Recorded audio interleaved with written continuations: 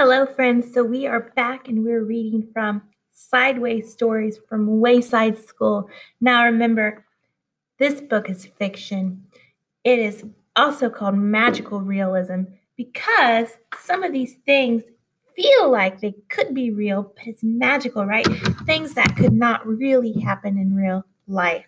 So today's we're reading chapter 13 titled Rhondi.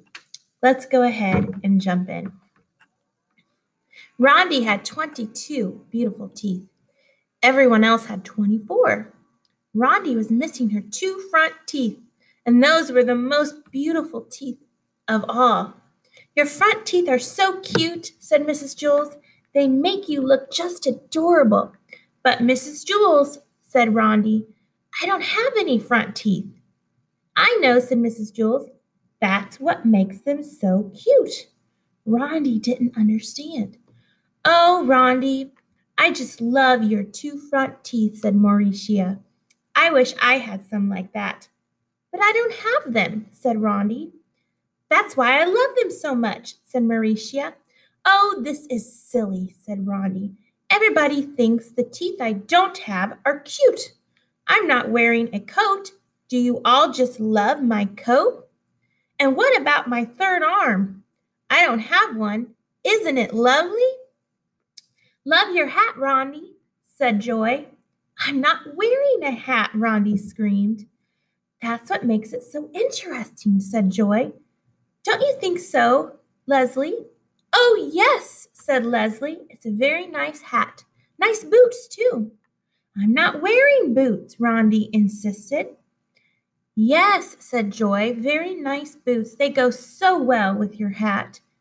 What hat? Asked Rhondi. Yes, Leslie agreed. Rhondi showed excellent taste by not wearing the hat or the boots. They go so well together. Rhondi had had enough. She covered her head so nobody could see her hat. She put her feet under her desk so nobody could see her boots. Then she closed her mouth tightly so nobody could see her two front teeth. Suddenly, everybody who was sitting near her began to laugh. What's so funny? Asked Todd. The joke Rhondi didn't tell, said Jason. Ask Rhondi not to tell it again, Todd, said Calvin. Rhondi, said Todd, don't tell it again. Rhondi was horrified. She didn't know what to do. She kept her mouth shut and just stared at Todd. To her amazement, Todd laughed. Hey, everybody, called Todd. Listen to Rhondi's joke. Rhondi didn't say a word, but the rest of the class began to laugh. Mrs. Jules got very angry. She wrote Rhondi's name on the blackboard under the word discipline. The classroom is not the place for jokes, she said. But Mrs. Jules, said Rhondi, I didn't tell a joke. Yes, I know, said Mrs. Jules, but the funniest jokes are the ones that remain untold. Okay, said Rhondi. If that's what you want, then that's what you'll get. I'll really tell a joke. That way I won't disturb the class, and tomorrow I'll wear boots and a hat.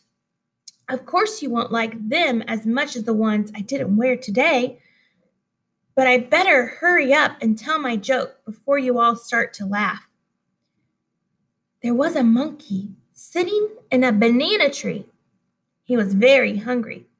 He knew that somewhere in the tree there was a magic banana, and that once he ate the banana, he wouldn't be hungry anymore. He ate one banana. Finally, he ate his 10th banana. He wasn't hungry anymore. That one wasn't it either. He was still hungry. Finally, after he ate his 10th banana, he wasn't hungry anymore. I knew I'd find it, he said. It's too bad I didn't eat that one first. I wouldn't have had to waste all those other bananas. Nobody laughed. Nobody even listened to Rhondi. Mrs. Jules was busy teaching arithmetic, and everybody else was paying strict attention. Rhondi slapped herself in the face to make sure she was really there. She was. The bell rang for recess. Rhondi ran out. She was very upset. Louis, the yard teacher, saw her. Why the frown, Rhondi? He asked. Come on, smile. Let me see your cute front teeth. Rhondi screamed. She socked Louie in the stomach, then bit his arm with her missing teeth. And that kind of bite hurts the most. Okay, that is it for our read aloud of Sideways stories. What do you guys think? I'm going to ask you a couple questions here. First question, what are the 2 things that the students like about Rhondi? Second question, why does Rhondi get frustrated with all the compliments she's receiving? And the last question, why does Mrs. Jules put Rhondi's name under the word discipline? All right, so you can answer those questions with a friend, with a sibling, or with a parent at home. I really hope you enjoy these read alouds. I know I do. Signing off.